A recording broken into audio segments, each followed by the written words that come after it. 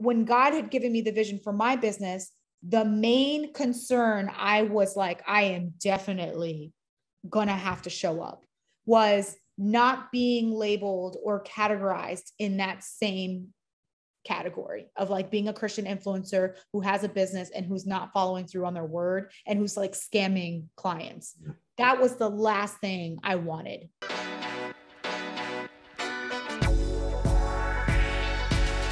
All right. I'd like to welcome everybody to the second episode of the Rooted in Christ podcast. My name is Eric Stevens. I hope everybody is doing well today. And my guest today, we have a very special guest. I'm excited to have her on with us. She is a wife, a mother, teacher, a life coach, and soon to be best-selling author. We're just going to put that out in the atmosphere right now. Dr. India Logan. Doctor, how you doing? How you doing? Thank you so much for that introduction. I appreciate it. All is well. God is good. How are you? I can't complain. I cannot complain. And I am actually going to hold this up because look what I have in my hand here. And I got it right this time because, mirror show everything backwards. So we got the book up this time. So if you are listening to this podcast and you happen to see this trailer on Instagram, please, in this post on Instagram, please go to the comment section below and type in hashtag Christian Life Coach to get a free copy of her book. You do not want to miss out on this devotional. It is phenomenal. So I'll be blessing somebody with a copy of this. So how's everything going for you? All is well, busy, of course, just leading in ministry. And, now that the devotional is done, I thought surely I'd have a lot more free time, but God had other plans. And so yeah. I'm hanging in there.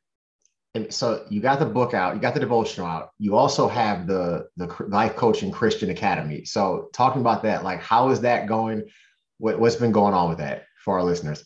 Man, I'm so thankful. So this was a vision that God had given me a few months ago. I'd woken up and immediately I looked at my husband and said, God said, coach the coaches. And I had been a coach for 8 years already myself. And then I thought, man, I never in a million years thought that I would have the ability or the potential to certify other life coaches. In fact, initially I thought, I'm just going to be a licensed therapist, but then God had other plans. And so when I went into the field of coaching, there was like crickets. I didn't have any clients yet. Right. And then I built up clientele over some time, built up some social media presence. And I thought, all right, this is nice. This is good. I have some consistent clients. And then when God woke me up that random morning and told me to coach the coaches, I was like, now that's new. I wasn't anticipating that. And so, it's been a blessing. It's been a journey. And, if I can be 100% transparent, there's been more ups than any downs. And I pray it stays that way. And I know with business that, it could be a rocky start, but when God is in the mix, and when God leads you to that mission and that vision, it's not to say that there won't be any ups and downs, because the Bible does say a dream comes with much business and painful effort, but it is to say that you're going to have a whole lot of blessings and peace for obedience. And so I have to say that's what it feels like. A lot of blessings and a whole lot of peace in my heart. So for anyone who doesn't know or they're not aware, what is a life coach? Like how would you define that? What do you see their role is in someone's life? Wonderful question. So a life coach is someone that walks alongside you and helps you to meet any goals pertaining to interpersonal goals, relationship goals, breakthrough healing goals, maybe breaking down mental blocks and having positive mental health shifts. And so a coach's goal is to help you meet your goals as a client. And so if you were to consider that in comparison to that of a counselor or consultant, a coach is focusing on the present for the benefit of someone's future, while a counselor hyper focuses on the past for the benefit of someone's present. And a consultant gives advice. And we don't give advice. We ask thought-provoking questions that lead clients to the answers that they do have within that they just don't realize they have until they're asked the right questions. Right. And then coaches allow the client to kind of navigate the conversation and until it's time to create a plan of action, which we call a POA. And in that plan of action, we create milestones with every client that leads them to ultimately meeting a much larger goal. Okay. So when someone comes out of the academy, what kind of, is there any advice you give them like right away? Like maybe you should look to have this XYZ amount of clients. Like what advice would you give to someone just fresh out of your academy who's looking just to dive into life coaching? Well, the beauty in coming through Dr. India's Christian Coaching Academy, also known as CCA, that's our shorthand. The beauty of coming through the program is that we spend an immense amount of time doing live trainings where I teach them different marketing tactics and networking. So I think we talk large in part about the power of networking and the need to be extremely personable in every context, because everyone is a potential client. And so my advice coming right out is to stay connected, stay connected with all the other coaches that they went through the program with, and to continually network in every capacity and to come prepared. Make sure you have your business card and the elevator speech. You just never know who you're going to run into, who you're going to talk to. And so my best advice is to always stay ready for potential clientele. And life coaching, being a multi-billion-dollar field, has several streams of income and opportunities for growth in every capacity. So I always tell coaches to remain extremely flexible for the likelihood of them operating in a role they didn't initially think they would. So when most coaches go through the program, they think, oh, I'm going to build a clientele and I'll lead one-on-one coaching sessions. But there's so much more to coaching. And I wish I had a mentor to tell me that, but there are several streams of income that can come from coaching. So there's one-on-one coaching, there's group coaching, there's podcasts, paid advertisements, there's seminars, there's workshops, public speaking, book deals, webinars. There's virtual courses that run evergreen, which is passive income. The list is endless. And so I tell my coaches to be prepared to market themselves and to be flexible to operate effectively as a coach in any capacity. So let's go ahead and put the info. So if they want to join, which by the way, I am a student. I'm less than halfway through the program right now. I need to get on my game and get through this, but it is a phenomenal program. I actually learned a lot. It's really thought-provoking for how the type of life coach that you want to be. It's probably one of my favorite lessons, was trying to break down, like, what kind of coach do you really want to be? What kind of clientele are you really looking for? So that was really beneficial. It's crazy to think that I didn't think about that. He was like, okay, I'm ready to go be a life coach. He's like, yeah, but for what? Of what? Yeah. What's the niche area? Yeah, what exactly will you be coaching, sir? I'm like, well, I don't know. So it helps. So if someone wanted to join the academy and be a part of that, what do they need to do? Large in part, you just go to drindialogan.com, go ahead and fill out an inquiry form. And at that point, you'll receive a follow-up email that gives you the details on next steps. And you can either join and watch an informational that was recorded from a previous time, or you can join an upcoming informational. Typically, they are spaced out every 2 weeks. I have a live informational where I join on Zoom with prospective students to navigate the conversation of what CCA entails, what it is, what the Christian life coaching field looks like. And I ask any questions. We do Q&A, some prayer, and then that's the next step from this point. There you go. So vision wise, like long-term and short-term, where do you see the academy going? Wherever God wants it to go. I know that's interesting because, see, typically when people come up with business ventures, it's like, large in part, it was a seed that God planted and that they ultimately saw later down the line. But for me, it was like, I woke up randomly one morning and God had told me, this is what you're going to do. This was a dream all my life. There was none of that. It just was like, you're going to do this now. I was like, yes, sir. Okay. So in terms of vision and expansion, it really is based on God's desire for CCA. And by God's grace alone, it's been continually growing and expanding. And I just keep saying, God, whoever you would have come through this academy, use me as your vessel, use me as your mouthpiece. May I be the hands and feet and do whatever it is that you need me to do to be effective and influential and impactful in their lives. And so that's where I am. I would love to see it blow up and be like, just thousands and thousands of students go through the program. But it's whatever God wants. And it's in his timing, because it was his vision to begin with. He just entrusted me with it. And I'm ever so humble and thankful that he would. It's crazy you mention that, because it's just like, God, here's my yes, and just do what you want with my obedience. That's what it is. Because if you would have told me a few years ago that I was going to be running a nonprofit and now doing a podcast, I probably would have laughed and walked away. Like, there's no way Right. we're doing this, right? Like, but God put something on your heart. And it's like, okay, God, this, I know that this was not me. And it amazes me how sometimes he does those things to keep us faithful, to keep us Yes. humble, and to just be like, okay, look, I had nothing to do with this. I know this wasn't me. All right, God, this is you. I'm going to give you all the credit for this. And I don't want to say it makes it easier, but it does make it a little bit more realistic when it's like, how did this happen? This wasn't even my thought. This wasn't even in Yes. my plans. Yes. So yeah, obviously there's a lot of work that goes on behind the scenes that people just don't see. So talk to me about that, like the late nights, the early mornings, like what has this process been like to really get this thing rolling? It was rigorous.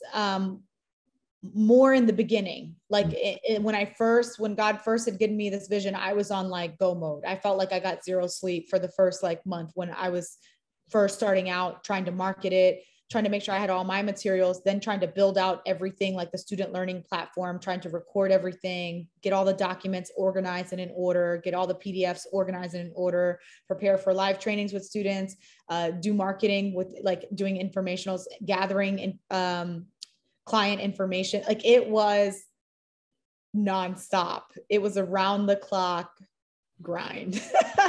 But I look at it like when Jesus was walking the earth and he had a 3-year ministry right there in his early 30s.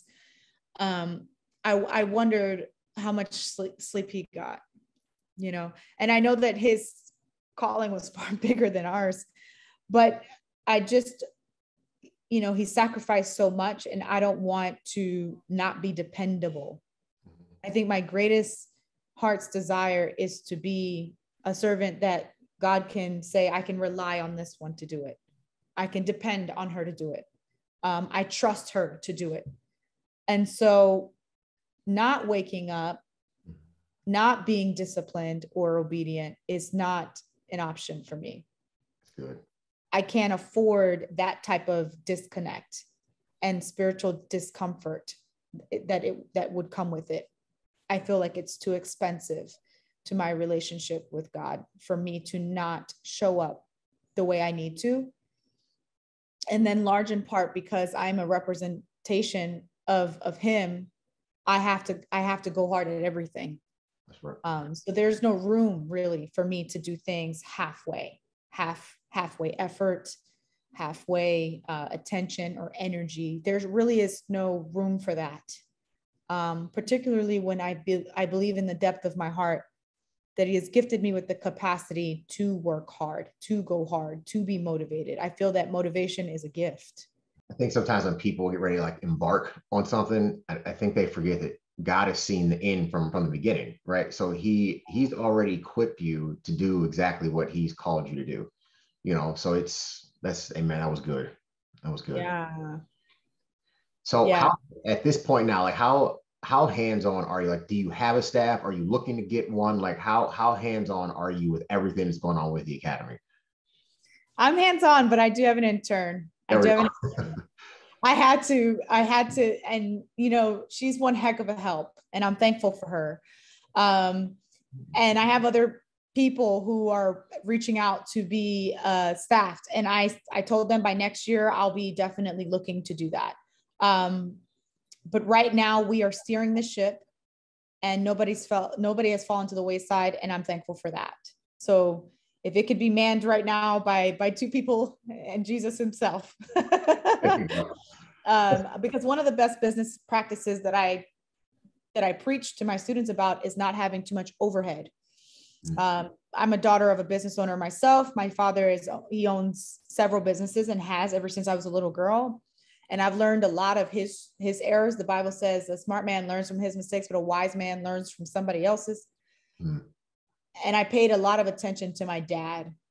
And I took his mistakes as my grooming ground for wisdom and in preparation for my own business.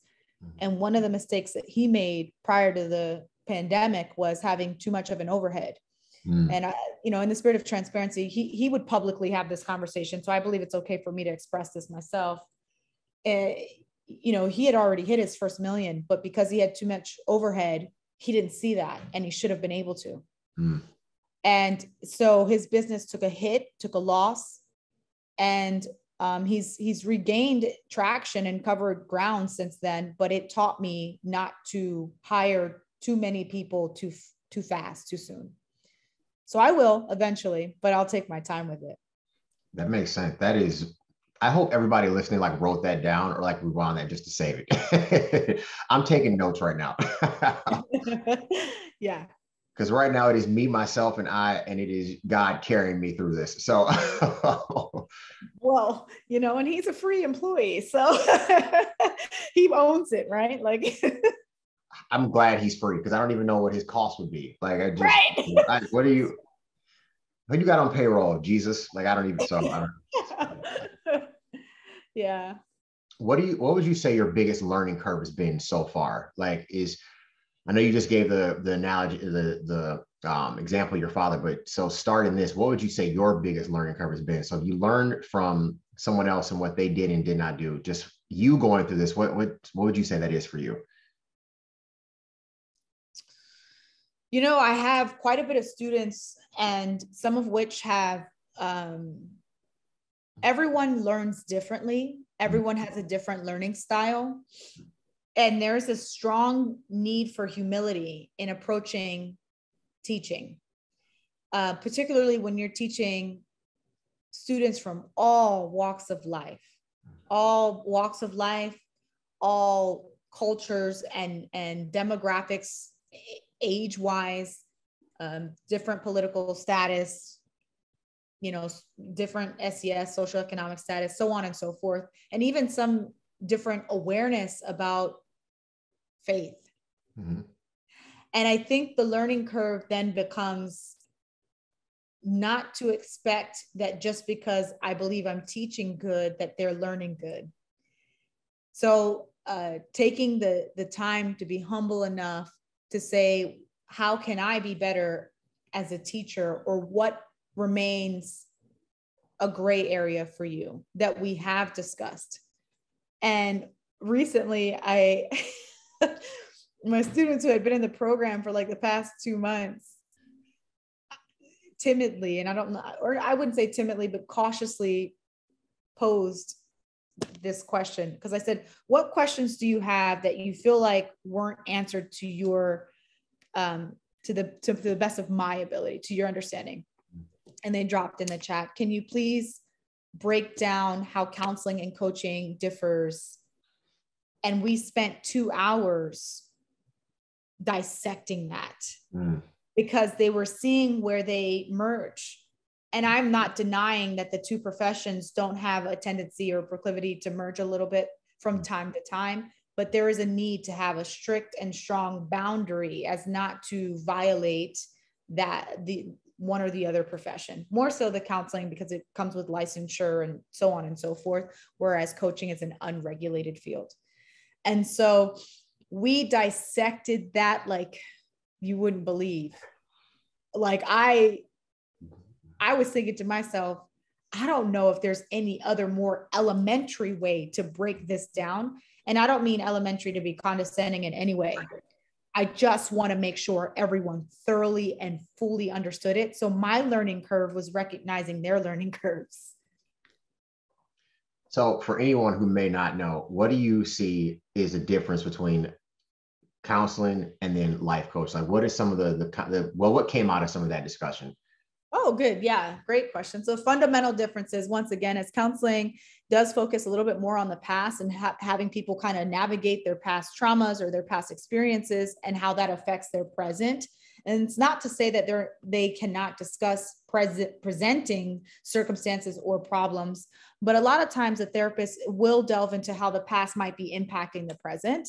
Mental illness diagnoses are often given within a counseling context. Thus, that would mean a treatment plan would have to be issued as well. Within treatment plans, you'll find that there's maybe a schedule for therapy and also medication. And so that's a little bit more of a complex field that requires a lot more time and study and supervision and so on and so forth. Well-respected field. I love it. I was in it, not licensed, but definitely in it. And I was a psychiatric evaluator for quite some time. So I have a full awareness of different mental illnesses and even the medications that most psychiatrists prescribe for different mental illness. While I have a lot of respect and regard for the field, the pitfall in my view is faith. When faith comes in, it gets a little tricky. And I had qualms with that as a Christian and as someone who struggles immensely to leave God out of any conversation, but particularly conversations pertaining to mental illness or struggle or past or healing and trauma and so on and so forth. So that is the totality, or maybe so in a nutshell, a concise way to describe counseling. Whereas coaching is, what is your presenting circumstance or your presenting problems, and how are they impacting your life? How are they affecting your life right now? And how does that affect your future? And we have some goals that we want to accomplish. That's great. So sometimes in therapy, there's this hyper focus on mental illness diagnosis, whereas in coaching, there's this, who are you outside of the diagnosis? Who are you outside of having depression, outside of having the anxiety? Because it doesn't have to be so all consuming. It's not the totality of one's character and existence. It's just one part. And so what about the other aspects of that person's existence, identity? Who are they outside of that? Do they have goals, goals to be in business, own their own business? Or, do they have interpersonal goals where they want healthier relationships and they implement boundaries and standards at ease? So those are things that coaches navigate. We're not hyper focused on the mental illness. We're hyper focused on the totality of the person outside of it and what interpersonal goals or outward goals they might possess. And so we work to navigate that conversation by, for instance, if a client comes in and they say, my mother verbally abused me my whole life and made me feel like I'd never amount to anything. And it's not that the coach is going to be dismissive, as that could be truly hurtful to a client. You're going to want to acknowledge and validate their experience and their feelings. It's just that the coach will not spend too much time or an extensive amount of time digesting that. More than likely, the coach will end up digressing and saying, how are you living currently with meeting your current goals? And that same client might say, well, I have a goal to open up a beauty shop, but I don't see myself doing that. And then the coach goes, well, what are those thoughts that you're currently having right now that make you believe you can't do that right now? You don't see yourself doing that. And maybe she goes, well, I just feel like every time I try to get started, there's so many roadblocks. Let's talk about those roadblocks. What are some of those roadblocks? So we're dissecting her presenting concern. And then we're going to ultimately, after having asked a bunch of thought-provoking questions to get clarity about her specific situation, we're going to navigate the conversation of creating a plan of action where she's coming up with milestones the coach will help her come up with milestones. So these milestones have to be agreeable to the client, right? Because the client is not going to start meeting these milestones if the client's not in agreement or not feeling like they actually have the capacity to do so. And ultimately, in meeting the milestones, you're reaching that goal. You're getting to that goal step by step. And so the coach walks alongside the client more as a friend and somebody like an accountability partner from time to time as well. Whereas a therapist is more so, let's dissect what went on back here. How's your mental illness affecting you? So on and so forth. So a coach looks outside of that and says, what are your goals?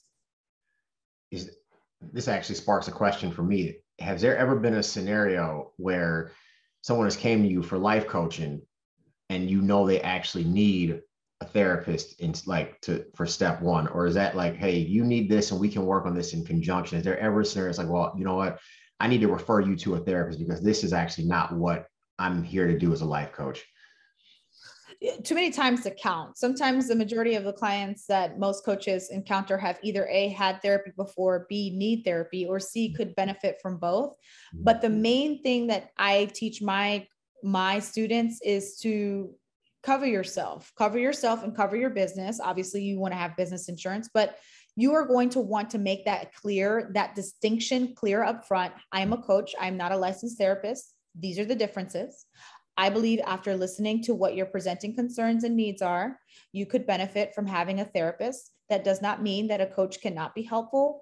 These are the things that I can help you in. This is the capacity at which I can help you in. But I do believe that you could benefit from counseling. And if that specific client is truly suffering and they're in a very debilitating state, and you recognize some, red flags, maybe in terms of suicidal ideation with intent, or, hurting other people, so on and so forth, or just extremely depressed and, they truly need help. I always teach my students that you can require that the client go see a therapist before they have services with you. And you don't want to infringe on their privacy, but you can say, I really believe that therapy is what you need, and I'm not the right fit for you. This is why when you start a business, contracts are important. Yes, contracts and awareness, because knowledge is power, but it's not powerful until you use it. So contracts and awareness. Right. So based off some of that, is that why you went the university route, like, and starting this program to teach people all of these things? Like, is that how this really, is that what, just to make sure, like, hey, this is the difference between this part, which is therapy or the medical piece or the diagnosis piece? Is that why you went the route of the academy? When you mentioned that, are you referencing why did I go to coaching instead of being a licensed therapist? Well, and it doesn't have to be one or the other. It could be, it could be a counselor and coach. In fact, I have a lot of licensed therapists in my program who are seeking the coaching certification. And I'm really good friends with the largest coaching body that exists. Most of their coaches have previous therapy education, and they're licensed therapists as well. What I decided was large in part of my testimony. It's just that when I was pursuing my master's, God had given me the gift of my son, and I wanted to finish the program before giving birth because I wanted to be consumed with just parenting. And so I fast tracked to a master's of psychology program that did not allow me to get licensure. So I did not have the ability to get licensed as a therapist. Now, I thought this was to my detriment, to my downfall. I was doing all the things. God, why me? Why did I mess something up? Until one day God said to me, it's a box. That's not a hit out on therapists, but what he was saying to me is, you keep trying to put yourself in a box, and I've got something far bigger than what you're trying to pursue. And I look back in retrospect, right? And I reflect and I say, wow, if I had gone that route and gotten licensed, I would have never gotten a life coaching certification. I would never have thought to, I believe I would have thought to research it or think about it or do it. I would have just stuck to therapy and called it a day. But God said, no, because I need you to see the benefit in being a coach. And I see how much more beneficial it is for me, particularly in my life. I can only speak for myself, to be a coach, because I'm a certified Christian life coach. So that gives me the ability to talk about the Bible, God, implement my faith in my business. It's an unregulated field. I don't have a boss or a licensure board trying to breathe down my neck. And I also opened the academy because of that. So God saw far in advance. Thank God for the foresight, right? Amen. For the foresight that he had to say, I want you to open an academy way up here, and you probably won't do that if you go this route. There you go. That's why I'm here. So whenever you talk about this, like, your passion, it clearly comes out. So, like, this is your business. Like, this is what you're into. How hard is it to just, I need to take a break. It's time to go on vacation. It's time to just feel like, how hard is it when it's yours and you are the main employee? Like, how hard is it to just be like, okay, you know what? I need to go to sleep for 8 hours. How hard is it to step back and refuel? It is difficult. I took my family to the cabin towards the beginning of me opening CCA. And the whole drive there, I was answering emails. I kept promising my family that as soon as we got to the cabin, I was going to be shutting off my phone and I wasn't going to be looking at these emails. And we got to the cabin and I was wrapping up my last email and I was thinking, dear Jesus, can they live without me for 2 days? Because I'm, and so it's more so that, how do I say this? This is going to take a left turn that you probably didn't expect or anticipate. And I'll circle it back. Don't worry. But there were a few Christian influencers that I felt offended by personally, because when you proclaim to be a Christian, stick by that, be truthful, be honest, and do business the way God would have you to do business. There were a few Christian influencers who, unfortunately, marketed a business venture and did not follow through on their promises to their clients. And because of that, I know that they're dealing with legal stuff, but because of that, a lot of people were hurt by Christian businesses. And that hurt me to think about. And this was prior to my Christian business being launched. And I thought, man, you're a representation of Jesus. You are in the spotlight. You have a large, you guys have large followings and large clientele, and people trusted you. And you slapped Jesus' name on your business venture. And you didn't follow through or keep your word. So because when God had given me the vision for my business, the main concern I was like, I am definitely going to have to show up, was not being labeled or categorized in that same category of like being a Christian influencer who has a business and who's not following through on their word and who's like scamming clients. That was the last thing I wanted. Like, that's not a thing I wanted at all, not even the last, right? So when I rest, sometimes I fear that someone either fell through the cracks and I didn't communicate, fast enough, or I didn't process something fast enough, or that somebody's going to need me and I wasn't there when they needed me. And then suddenly they're thinking, well, Dr. India is scamming me or whatever. So in the beginning, it was hard for me to rest because that was constantly on my mind. Like, they created a bad reputation for Christian influencers. You will not fall in that category. You are going to be a Christian influencer that people can trust, that people can know they're getting quality material from, and that people can say, no, I got the bang for my buck. Like, I didn't pay for nothing. I paid for something. And that was so big to me. And so it was really hard for me to rest in the beginning because of that. Now it's hard for me to rest because I'm a bit of a workaholic, which I know is simple. Okay. I'm humbly admitting that there was a Sabbath rest, right? And God gives rest to those who work diligently. And I do my best, but I cannot sometimes turn it off in my mind. And so I've been doing a better job at allocating and delegating, but giving some tasks to my intern. And that has been a blessing. But one of the things that keeps me grounded is knowing if Jesus rests, or if God rested, who are you to think you don't need to rest? And God did not give you this entrepreneurial endeavor and business venture for you to think that you're never going to get rest or that you don't deserve it. So that's where I am. I think you said something really good, that when we start to, as soon as we tell people I'm a Christian, I'm a follower of Jesus, that microscope, that lens is on us, that light is there. And it's just like, people start watching you close, even though they act like they're not. And there's always people watching you that you can't even imagine. But in the same token, there's people who look up to you who may not even tell you, or people who look up to you who may not even see for years. So I think it's important that is, whether you're influencing, whether you're leading, is to walk in that authenticity that Christ is providing. It's like, we're going to do this unto God as best as we can. And that's why it's important. What are we putting into us as leaders? Because you can't pour out of an empty cup, right? Like, we know you can't do that. So what are you filling up with? Because that's what's going to come out to those people. So that's been one of the main things I try to do with Redwood. I'm like, this is not about money and spotlight. This is, you can't see the bookshelf because I have the camera facing the other way. I have a shelf full of Bibles that we're putting in people's hands for free, for example. This is, no one is looking to, I want Jesus. When you see me, I want to show you the best representation of Christ that I possibly can. And I think that's critical. I think people are looking for that, even if they don't know they're looking for that. They're looking for that light and that salt, and they know when it's genuine and when it's not. They know. Yeah. That, and you nailed it. They're looking for the salt and light, and they can sense it. People have Holy Spirit discernment as well. And they can sense when you're authentic and genuine, and people love authenticity, and they will fuel what's genuine, right, to them. But as you mentioned, it's not about money. It's about ministry.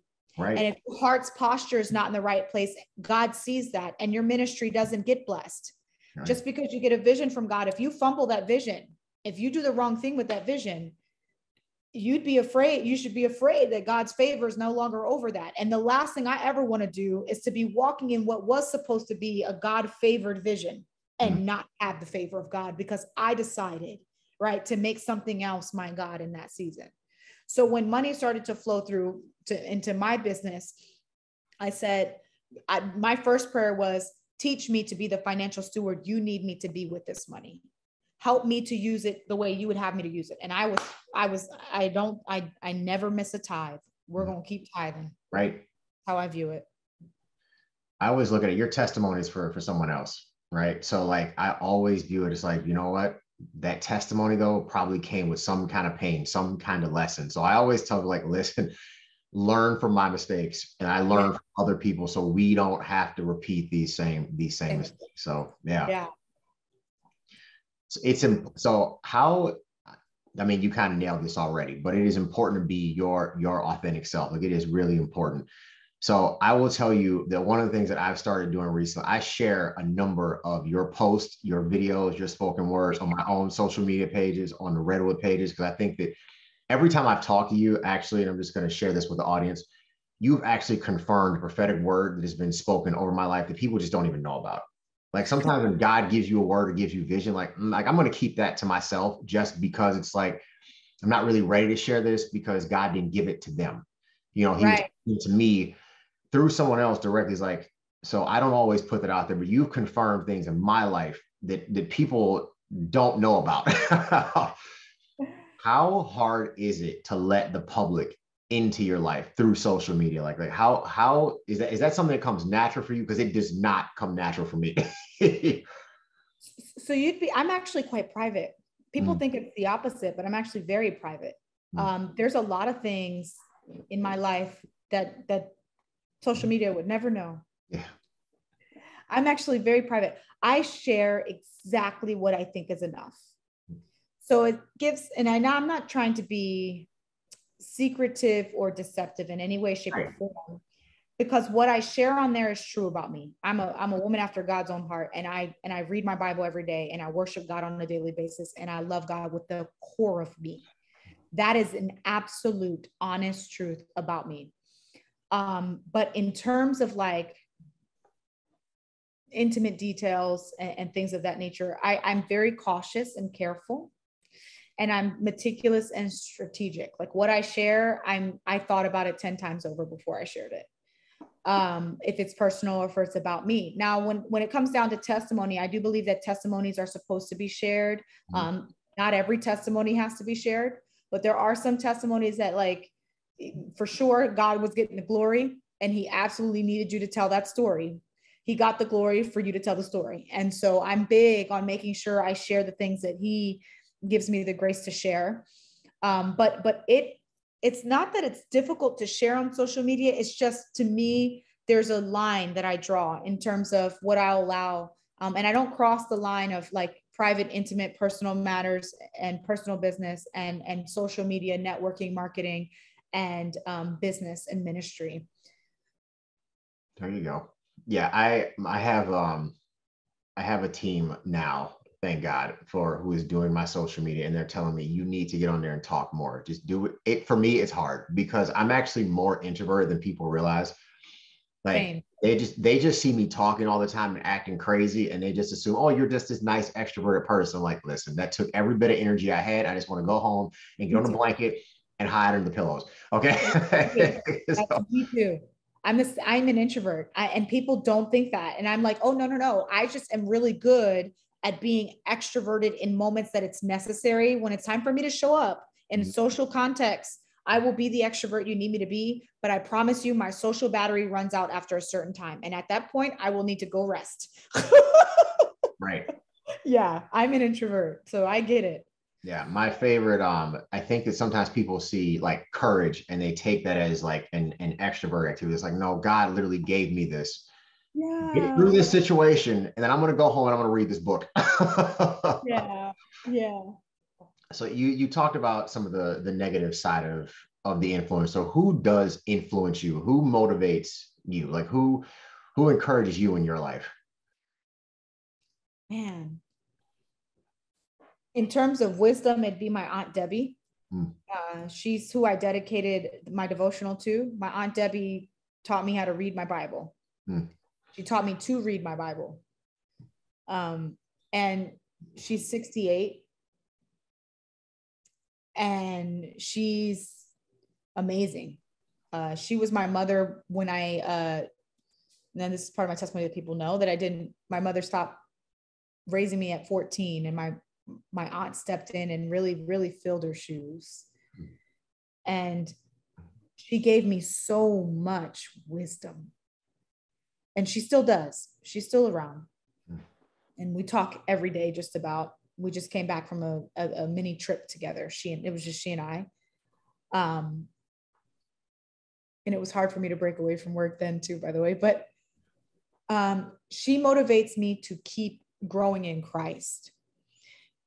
And I believe the Bible says, seek ye first the kingdom of God and all these things will be added unto you. And so I seek God, and I believe anything that he would have added onto my life, whether it's business, whatever it is, connections, kingdom connections, I believe that will follow suit. But my relationship with God is the most important relationship. And she's who motivates me to keep building on that. There we go. Yeah. Shout out to her. Right. It's just that whole chain. She poured into you, and now look at what you're doing with those. So with that information, with that influence, so shout out to her. So what throughout this process, what would you say has been my favorite experience so far? Like I've loved X, Y, or Z over anything else. What would you say your favorite experience has been so far? When you say process, is it pertaining to CCA or the totality of the ministry to include social media? I would say all of anything. I mean, because it's the whole journey of it all, whether it be something with the book, maybe with the academy. My favorite thing to do is I'll be honest with you. And this is the human part in me, but probably one of the most rewarding experiences is when I know that God has given me a Rhema word, timely Rhema word. And I post a video on social media and the outpouring of love. When the comments say, girl, get out of my business. I love that. Or when the comments say, I really needed this. Or when the comments say things like, and I may never be able to get to all the comments, but I read them. I read, I would say majority of them. When the comments say things like, you just don't know how much this blessed me. Like it's in those moments that I go, gosh, this is so rewarding. But that reward comes after the obedience, because I believe that the more time I spend with God, the more obedient I am in doing what he calls me to do, the more sensitive I am to the Holy Spirit prompting me, and the more inclined I am to hear him. And so then when he gives me a word and tells me to post a video on a specific thing, and people, it's not that I don't know that God just said that, but when they validate it even more so by saying like, wow, like you really you really hear God. Like I have people literally type like, you really be hearing God. Yeah. I'm like, yeah, I know. I know. It's like, it's such a beauty. It's a beautiful thing. Right. It's great when you get the word. It feels so good when it's confirmed. It is just, But God, look at you. Like, look at you using me to just deliver that. Thank you. Thank you for just even using me to do this. Like it's humble. It is humbling for me. Like it is very humbling. I'm with you. The Bible says like, who am I that you are mindful? Like, who are we that you are mindful of us? And I go, I try not to cry, but I get like, my eyes get watery because it's like, that's exactly how I feel. And then when he does use me, and I know without a shadow of a doubt that he just used me, I go, me, little old me, look how many people there are in the world. And you chose me to deliver that. I'm humbled, you know? So, because you touched on your aunt previously. So is that where you would say your foundation, like spiritually, started? Yeah. Okay. I mean, my dad has always been one heck of a preacher. He can preach the roof off of a church. The man can preach. But he's not been consistent. I love my dad, but he's not been consistent with that specific calling. So in terms of being committed, consistent, and devoted to preaching and to sharing the word of God, I would have to say that was largely influenced and in my life by my aunt. My aunt influenced that. Okay. No, that's good. That's good. It's Yeah. important that you and we've talked about this, and you hear this a lot. Always surround yourself with the right people. Bad company can corrupt good character. So what does your circle look like now versus where it was before? And I mean before, as in before Christ. So Oh yeah. So before Christ,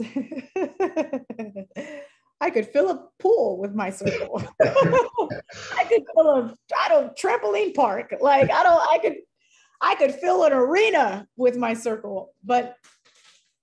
And it's not to say that when you become Christian, you no longer have friends, but I heard Joyce Meyer say it best, but she said it's lonely at the top. Mm-hmm.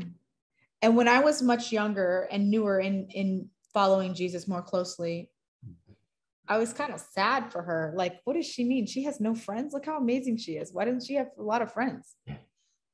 And then as I grew and matured in Christ, and I wasn't just drinking like milk, and I was eating real, meat and potatoes type of preaching and taking in the word, I realized it's lonely at the top because not everybody is supposed to go with you there.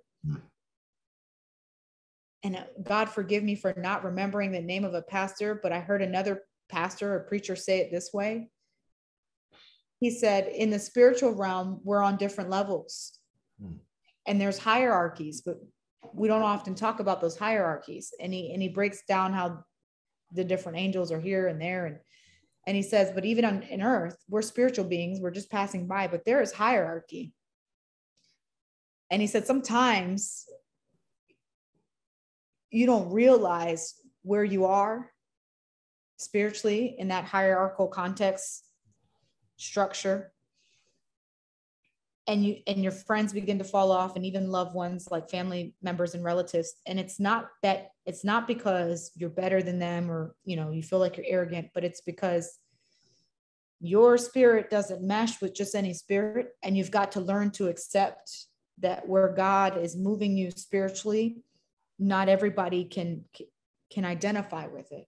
Mm-hmm. And I mean that from a very humble place. Right. So I don't have a circle anymore. Right. Mm-hmm. I have my son and my husband, my father, my stepmother, and my aunt. Mm-hmm. That's my support. There we go. I think that God brings people into our lives where we are and where he's going to take us. So, I mean, I think he brings the right people in a time for the right seasons. And some of those people are there for life. Some of them are just there for that particular moment, that particular season. So I don't want to let you go without talking about this book. So, because clearly you've got a lot going on in your life. So I do not want to let this moment go by without talking about the book. So talk about the devotional. What was that process like? Where can we buy it? Yay. So thank you so much. So the book was it. Okay. So in the beginning I was like, oh, look at me. I'm an author. Look at me.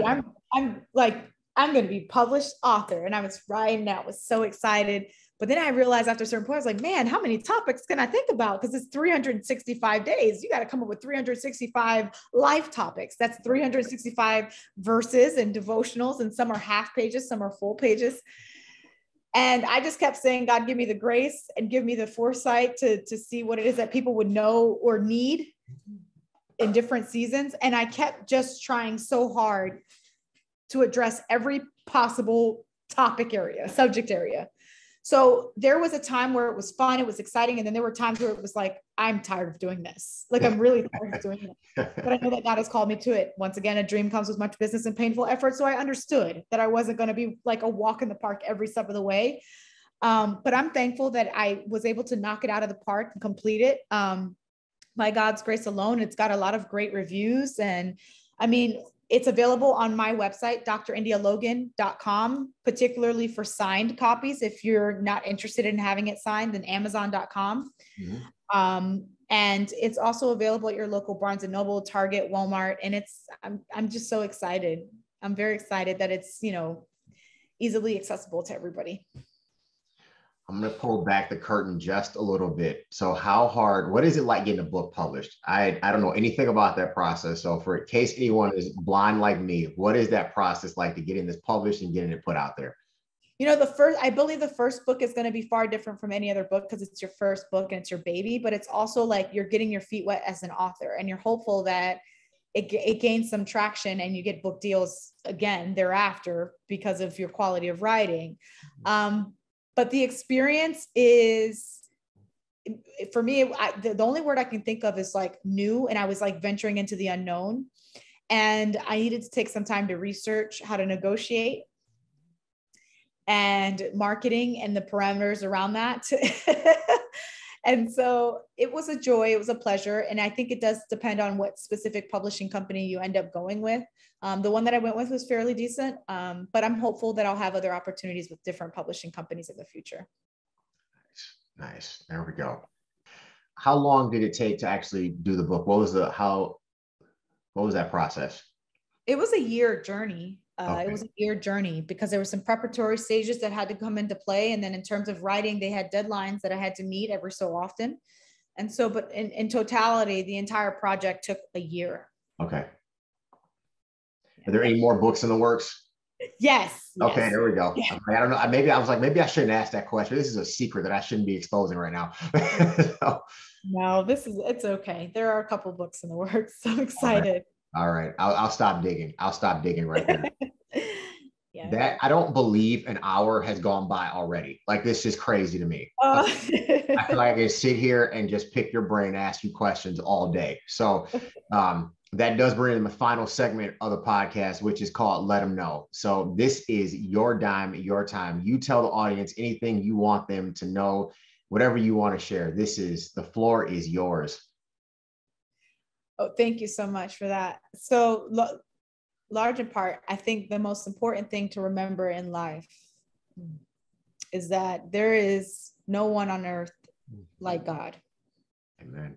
And it is fundamental to your well-being, spiritually, emotionally, physically, mentally, to be rooted and grounded in a relationship with God, to be connected to him at all costs, come hell or high water, and to never let go of him because he never lets go of you.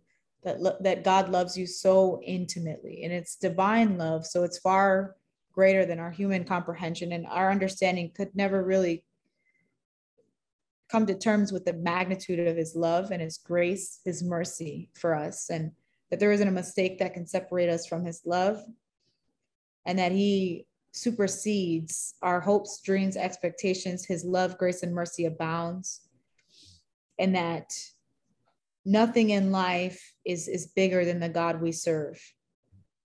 And so with God, when you're teamed with God, you're destined to be okay. Because he never leaves nor forsakes us, and he's got plans to prosper us, grow us, plans for hope in the future, never to harm us. And that he's a really good God that's deserving of all the praise, the glory, the honor.